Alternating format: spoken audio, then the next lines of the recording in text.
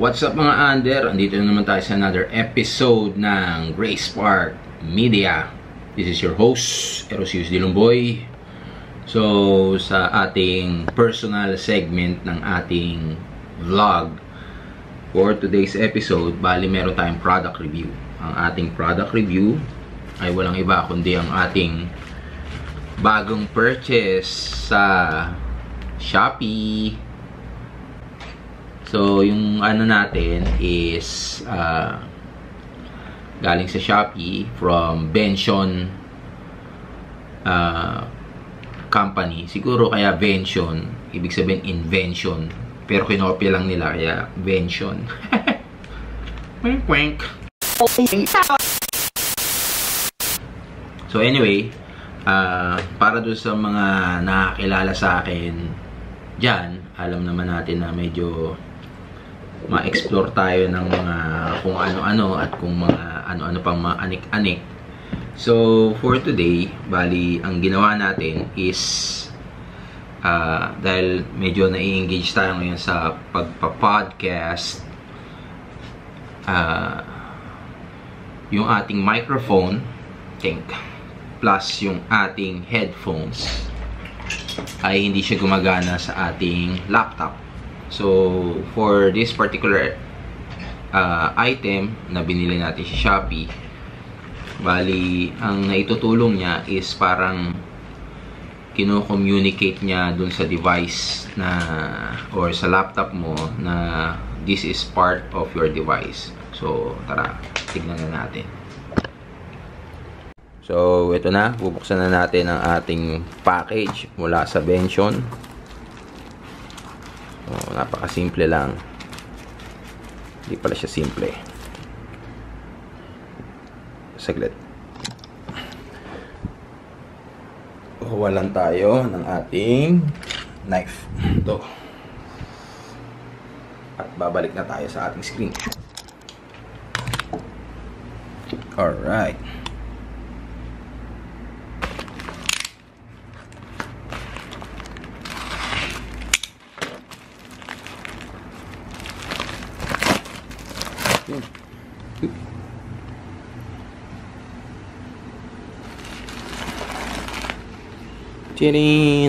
So, ito ang ating product. Vention Soundcard. So, tignan natin.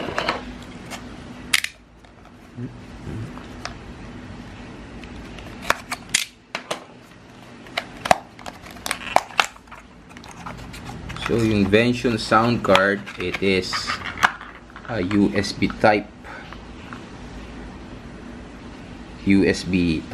3.5. Hindi, walang sinabi. USB 2.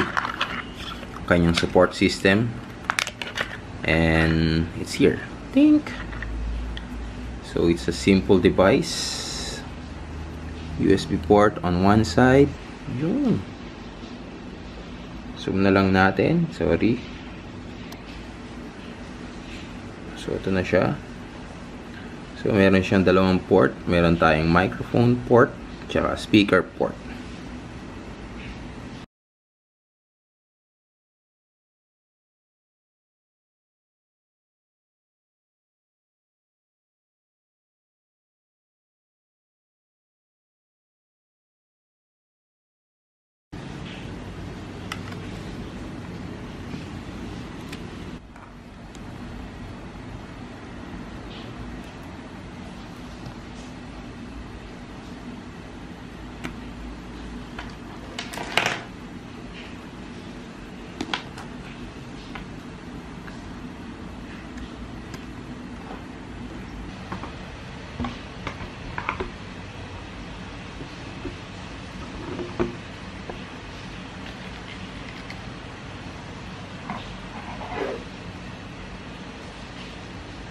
Alright.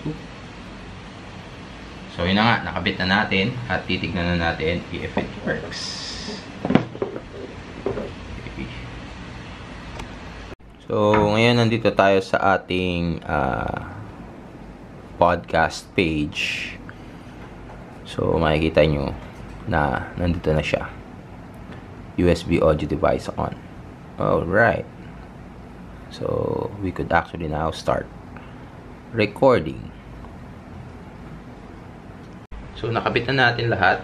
Testingin na natin ngayon. Sound check 1 2 3 4. Sound check 1 2 3 4. Alright. So basically magre-record tayo ulit dahil nga kanina medyo nagkabaliktad tayo ng port para naman matest natin ulit siya.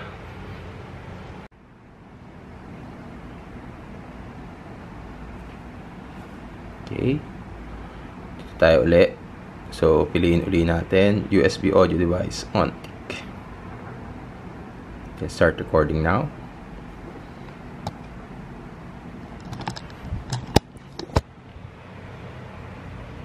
Mic test 1 2 3 4. Mic test 1 2 3 4 5 6 7 8 9 10 11 12. 1 2 3 4. Testingin natin ngayon.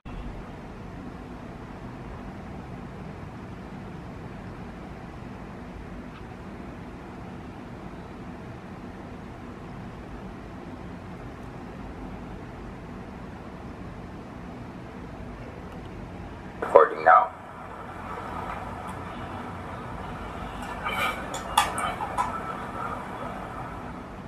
Mic test 1 2 3 4. Mic test 1 2 3 4 5 6 7 8 9 10 11 12. So 1, 2,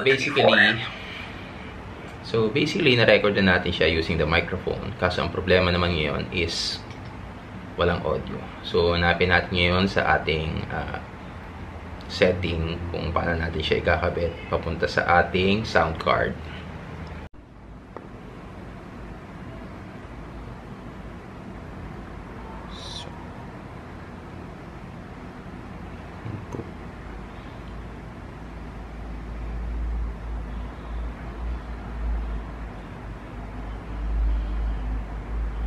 Right, then output,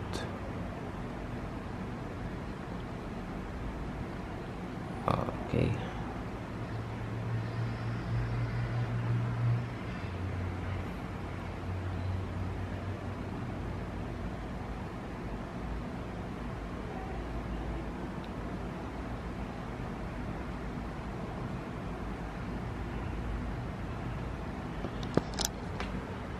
Test 1 2 3 4. Test 1 2 3 4. 1 2 3 4. So yun na nga, bali sinet natin yung dalawang configuration and stop recording and listen if there is sound. Medyo itong ginagamit kong platform which is Anchor FM, napaka user friendly niya, kaso you need to give it some time bago siya mag-record or mag-capture ng inyong audio files. Now testingin na natin. Okay, zoom out, then play.